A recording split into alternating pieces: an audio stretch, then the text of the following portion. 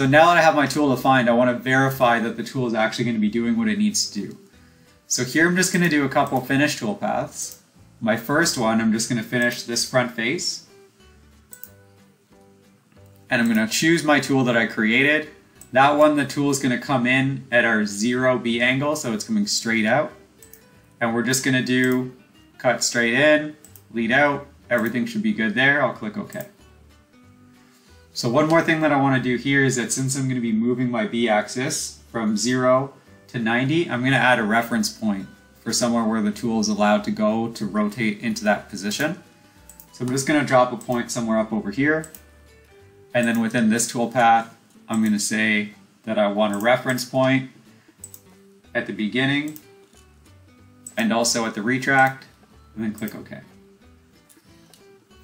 So now the next toolpath is going to be a finish toolpath on the OD. So just this top face here. Again, same tool, but now my tool angle is going to change. I'm going to come down to 90 degrees, which is going to change the cutting direction. Click OK. And then again, I want to use that reference point that I created, so this guy right here, for both my approach and retract.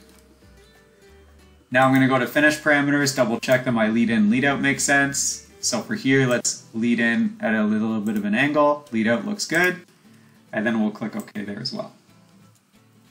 So if we backplot these guys, what we should see is the tool is going to come in straight. And if I'm paying attention down here to my positions for my X and Z, my X is 1 inch, my Z is 100 thou. That makes sense. When the tool comes in here, Z is at 0. That means that it's properly defined in that orientation. We'll come back up to our reference point, rotate the tool around, come down here, and here we have our X value. So now my X is 1 inch here, so I know that that tool is correctly defined.